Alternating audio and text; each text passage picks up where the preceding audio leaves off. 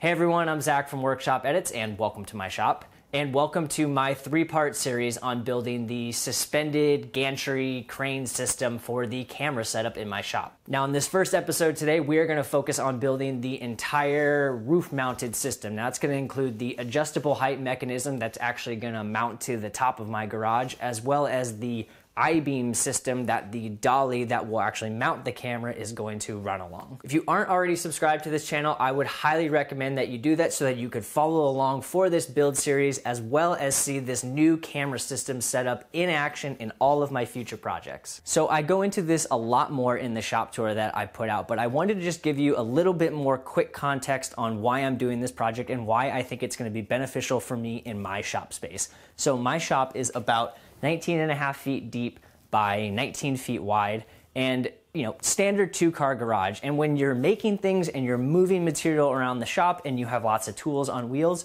a tripod is something that actually gets in the way all of the time. And so if I could build something that gets that tripod out of the way for 80% of the time, then I would happily do it. So that's where I came up with the idea to build some sort of system that is roof mounted, where I could slide the camera along it and I can articulate it further out if I wanted to, and I could swivel it all around the shop with the intention of getting it off the ground and out of the way. Now this idea was influenced by a video build that John Hayes did from I Build It maybe 3 or 4 years ago. Now his shop space is a lot different than mine.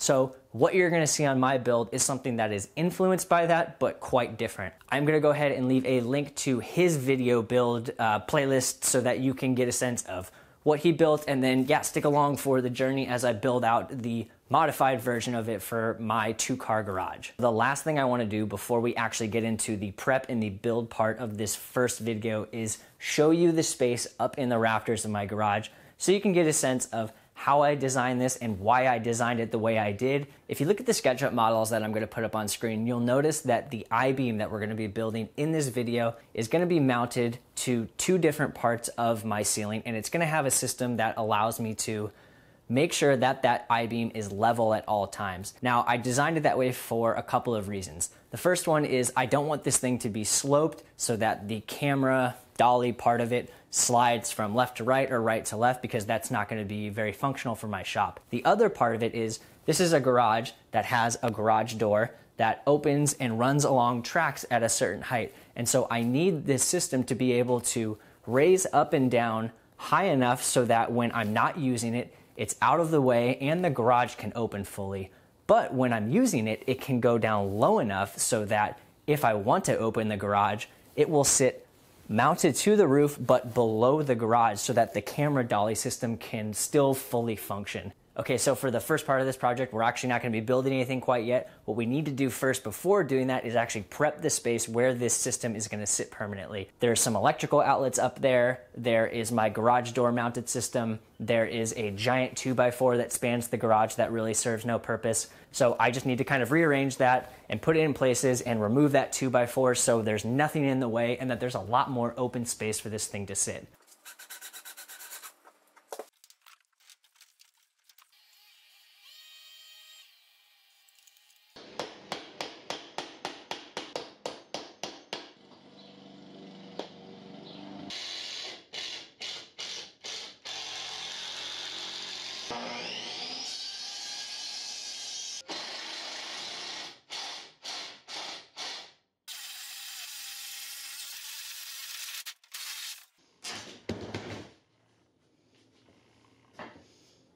All right, so the electrical has been redone, the garage opener has been moved to another place, and the beam up top has been removed.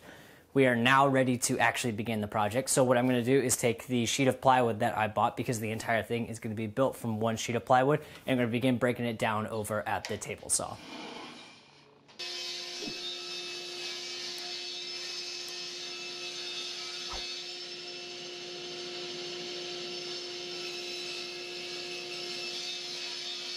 All right, so we just finished milling everything up on the table saw. All the pieces are cut to their rough length. Now we can actually begin assembly on this, starting with the I-beam portion of the build. Let's do it.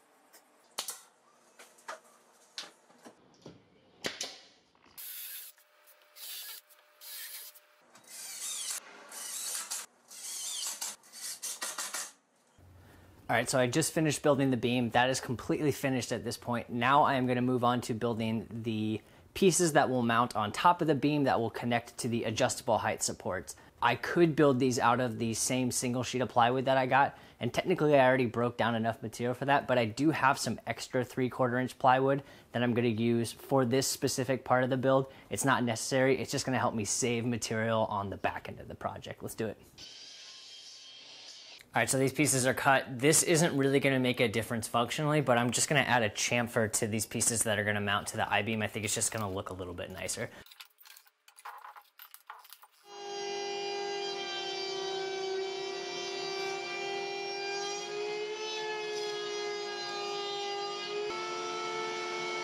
Okay, we are finished at the router table. The next step is to take these little pieces, which you saw me cut over at the miter saw in a previous step. We're gonna add a hole to them over at the drill press, and then we can mount these to the tops of those pieces that we just routed.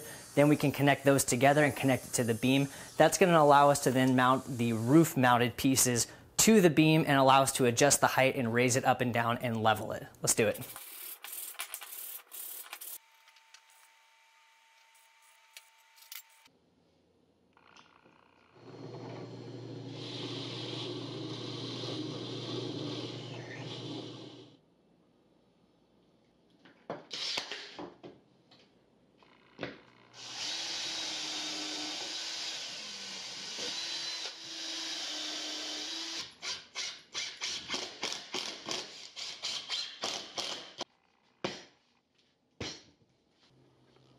Okay, so we just finished building the mounts. Those are ready to go. I'm not going to attach them yet to the top of the beam. I want to wait until I get the beam in its final lateral position. That's then going to allow me to mount those in the proper place and just get it nice and perpendicular to the roof and precise. So the next step then is to build the actual adjustable height pieces that are going to mount to the roof. Now I already ripped down those strips over at the table saw, so the next step is to break them down into their proper length at the miter saw, and then we're going to head over to the router table to route out grooves. That's going to allow us to actually slide these up and down.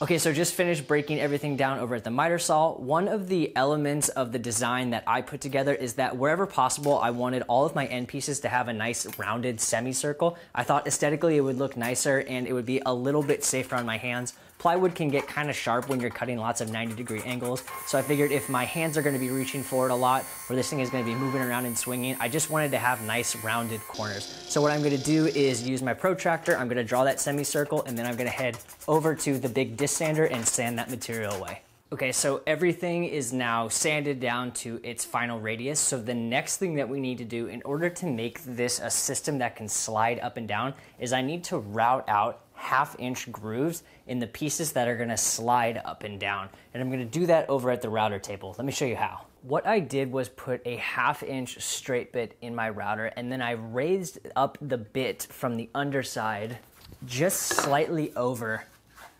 half the height of the piece of plywood. So the way I'm gonna do this is I'm gonna set up the fence so that when I run the piece along here, it's gonna cut a groove directly down the middle of the piece. Then what I can do is flip it over, run the same groove, and it's gonna give me a channel then that's cut in between this piece that's gonna allow screws to slide up and down it. All right, so those are all routed out. That was actually a lot easier than I thought it would have been. What I ended up doing, instead of routing one side and flipping it over and routing the other side to avoid having things be slightly uneven in case the router bit wasn't completely center, all I did was just route the first 4 grooves, then raise the bit up another 1/2-inch or so, and then route them out again, and that worked out perfect. So the last thing we need to do, and then these pieces are actually all going to be ready to combine and hang up, is add a couple of holes so that all of the carriage bolts can pass through. So we're going to do that over at the drill press. Okay, so here are all the pieces that are going to go into making these adjustable roof mounts. Now we have 2 of these longer pieces that have the groove routed into it. So I'm going to put one down like I have right here. And then I have this shorter piece that has just a single hole cut into it. I'm going to put that in between, and then I'm going to drop this other piece in place. Now the system works with 1 carriage bolt that will hold these 2 pieces together, and those are actually going to connect to the pieces that connect to the I-beam that we built earlier. More on that in a second. Then what I'm going to do is take another 4-inch, 3/16 inch carriage bolt, a washer, and I'm going to pass it through on this side. And by having the washer in front of the carriage bolt, it's going to help protect the wood. I'm going to take another large washer. Then I have these star knobs that I got from Amazon. They also have a 3/16 inch thread, so that's why I bought the 3/16 inch carriage bolts. And I can just drop it on here and twist it all the way down. And before I tighten it all the way, you can see that if I want, and when this thing is hanging vertically, I'll be able to slide it in and out like this. The washer is going to protect the wood, and the star knob is going to allow me to adjust it and tighten it with ease. With these pieces in place, what I'm going to do now is just kind of lay things out on top of the I-beam so that I can get a sense of exactly where everything is going to go. Then I'm going to just begin assembling this whole thing and get this thing mounted before the end of the day. Okay, so off camera, I obviously moved the beam into place, and then what I did was I lined up these two mounts that are going to attach to the top of the beam with the outsides, or kind of the furthest that I would feel comfortable having these pieces mounted to. And that way I know that these are in the perfect place to hang directly below, and that this beam will be roughly centered in the shop. So what I'm also going to do is just take my tape measure, if I can find it, and just see how far off the wall I am. 6 feet on that side, 5'6" on that side. So I can actually go about 3 inches in. A little too far there. And that is going to mean that the beam is now roughly centered in my shop, which it doesn't have to be perfect, but I had these pieces lined up, so I'm just going to move them over a couple of inches.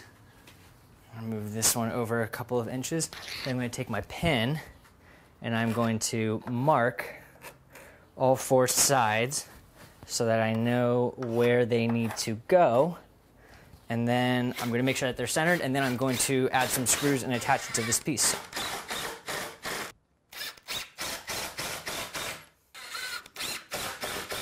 Okay, now that we have our 2 hinges in place that are mounted to the top of the beam, what we can do is now mount our 2 adjustable height pieces, and then we can actually get this thing up in the air and mount it to the roof, and we can adjust it and just check it out and make sure that it's all good to go. All right, everything is assembled. I think this thing is ready to be mounted to the ceiling.